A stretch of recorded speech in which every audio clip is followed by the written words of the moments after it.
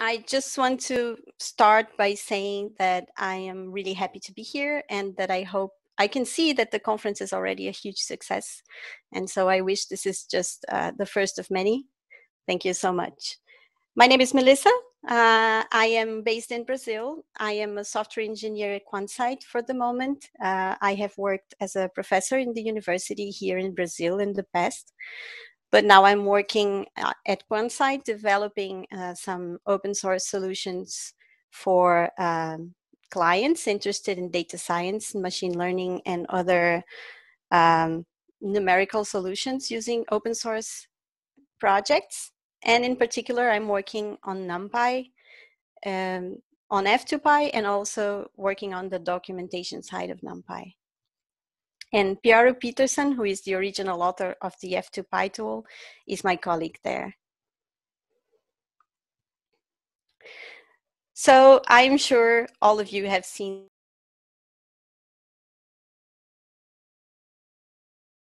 programming experience and expertise. This makes it a good choice for scientists sometimes, who are not necessarily trained in programming or computer science, but need to use scientific code in their research. In addition, there's a large ecosystem of packages that has developed around it, powered by a real open source community. So what does that mean? It means that there's a lot of documentation, online forums where users can talk to each other and ask questions. There are many, many conferences organized around the Python language and the other standard libraries and the other added libraries. There are many locally organized user groups, and there's a sense of governance in the sense that there's a structure and organization to most of these communities. These local groups have split up in many different kinds of groups. So there's PyData, there's a lot of other groups focused on web programming, there's PyLadies, there's AfroPython, there's a lot of diversity and inclusion efforts. And this means that the community is able to embrace a large number of people.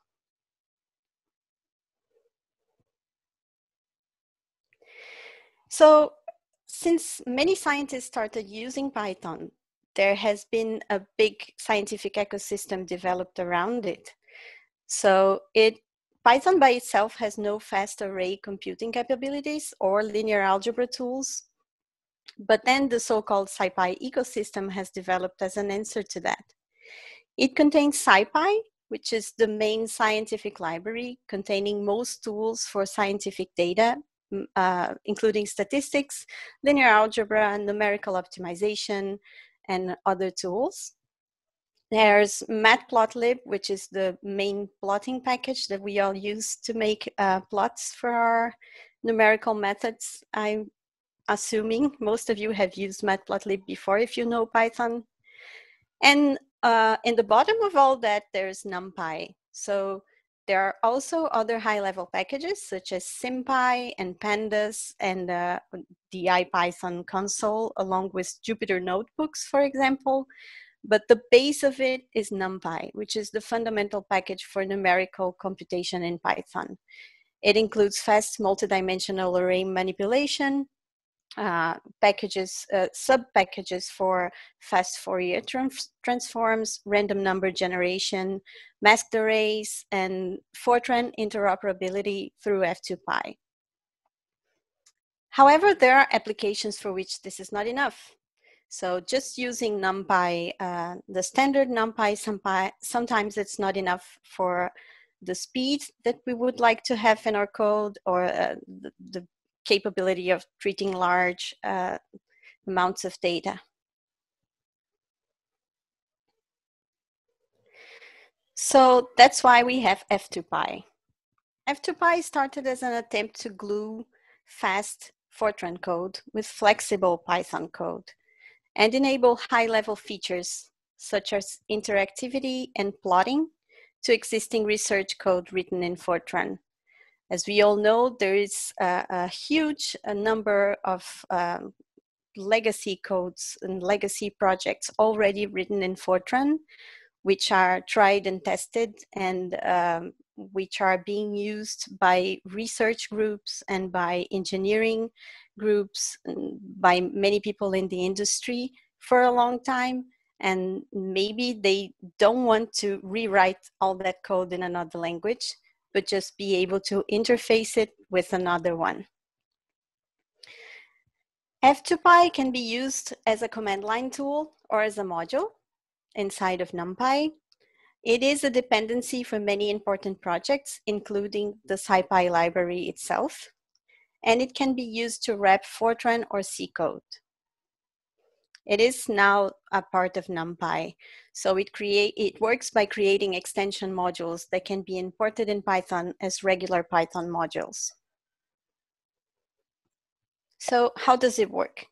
Since this is a 15-minute presentation, I am not going to show you huge examples or explain in details how the technique works, but the basics of it are the following.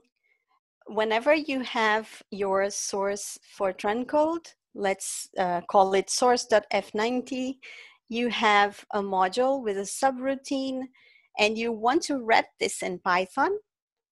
Theoretically, all you have to do is run F2PY and compile it and into a submodule that you are going to import into Python. Here I'm calling it Fortran. After this, I would come into the, for example, this is the IPython console, but you can do this inside the Jupyter Notebook or inside your regular Python console. And you would import this module Fortran containing all your Fortran subroutines. So you can see I am here calling the module Fortran. Inside this wrapped module, there is the original Fortran module that I have created in the source.f90 file. It is called F module. And inside F module, there's a subroutine called fast reverse. So this is what I'm doing here. I'm calling this subroutine in a NumPy array, which is an array of floats that I have created from Python. And the result is the modified array A. So you can see that I have inverted or reversed the first two items in this array using Fortran. So this is a simple code. And if you have more complicated code, you can include other options as well. For example, in this code, this is the same as before, but this time I am including an F2PY directive. So this is a comment in my Fortran code, and I am telling F2PY to check at runtime that the length of A is larger than N, which is the number of elements I want to reverse. Otherwise, I can have problems. And so what this does when you compile it using F2PY again is the same command, importing this module into Fortran. If I try to run this module with a different argument, so if I try to do it with a 4, I'm sorry, there's a typo here. This should be a 4. You can't reverse a 4 elements in a 3-element array. And so it will give you an error. It will check for your arguments to see if they make sense. There are also many other options that you can include using F2PY directives, but sometimes this is not possible. So maybe your code can't be modified, or you have too many source code files in Fortran, and you don't want to change each one of them by hand. And so maybe you want to generate a header file. So a header file is, has an extension pyf. And inside this header file, what you do is describe the interface to your Fortran routines so that F2PY knows how to treat each argument, what to check, and how to expose this to Python. So this is a very simple header file. You can see it has a kind of syntax similar to what you would see in Fortran. However, you can include many options like the check I showed you before, or like intent hide, for example, when you don't want to expose this this component to Python, or you can define callbacks, and I'm going to talk a bit about that in the following slides. But the idea of having header files is that you can see the interface and control how you interface Fortran and Python code without modifying your original Fortran files. So who uses F2PY? Right now, there are a number of different projects that are using F2PY. The largest one, I would say, or maybe the most impactful one, is CPy. So CPy itself has a lot of Fortran code inside it, especially in the numerical optimization and numerical linear algebra sublibraries. And so you can see, for example, here in the figure, there's a bunch of F2PY directives inside the code for computing the determinant of a matrix in CPy. So this means that F2PY, as much as it's a sometimes invisible project because it is a part of NumPy, it is extremely important to maintain the whole scientific Python ecosystem because many downstream libraries depend on it. There are also other independent projects that use F2PY. For example, there's CPy, which is state estimation and analysis in Python, and it has tools for working with ocean models and data. WRF Python, which is a collection of diagnostic and interpolation routines for use with output from the weather research and forecasting model in climate science. There is Slidecut, which is a Python wrapper for selected routines in systems and control theory.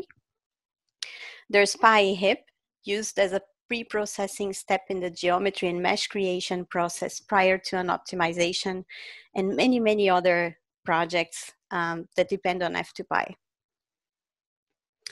What are the current features of F2PY? So right now, F2PY supports calling Fortran 77, 90, and 95 partially, and C functions from Python. So not all features from Fortran 90 and 95 are supported. It can access some Fortran data from Python and can also do callbacks. So this means you can call Python functions from Fortran and C. So for example, you can pass a Python function as an argument to a Fortran subroutine. It generates basic documentation strings for the wrapped functions and modules, and can also wrap C libraries. F2PY currently works, the architecture of the project means that we are parsing the interface for each subroutine and function and trying to figure out how to translate each component from Fortran to a C extension for Python. This means that we have to be very careful about parsing all the different components. And for this reason, there are some features from Fortran that are not supported.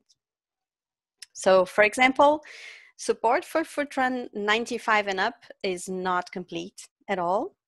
Derived types and Fortran pointers are not supported at this moment. There is a great need to improve the character and string array support. This is from the time when NumPy didn't have Unicode string support, so we still need to fix that. F2PY needs maintenance, so there has been quite some time for which F2PY has had no official maintainer, and this has caused some regressions, and this needs fixing. And finally, we need to improve the documentation. So some of the features of F2PY are not detailed in the documentation, and many issues, for example, filed to the NumPy repo, end up being a problem with people not having access to the complete documentation of F2PY.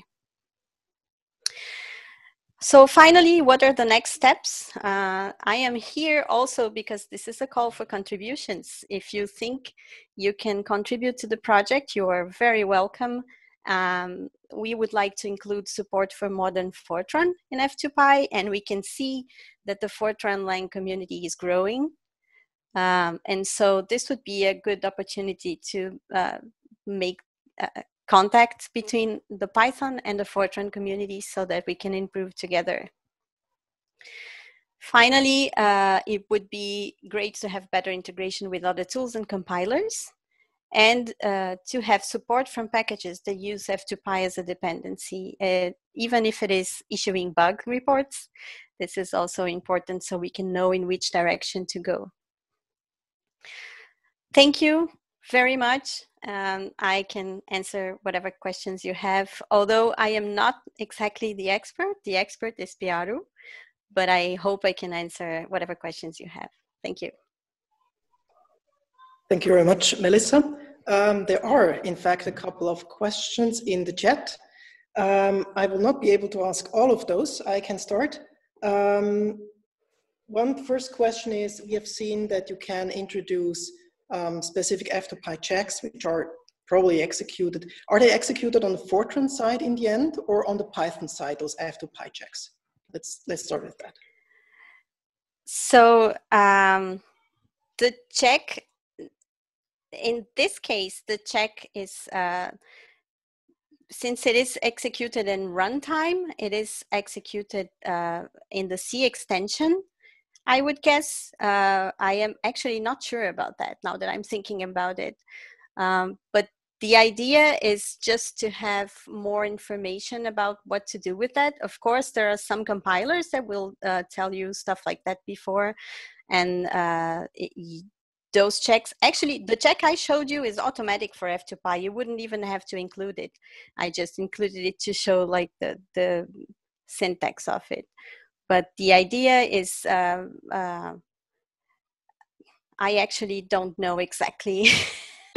I don't think I can answer that right now. All right, no problem.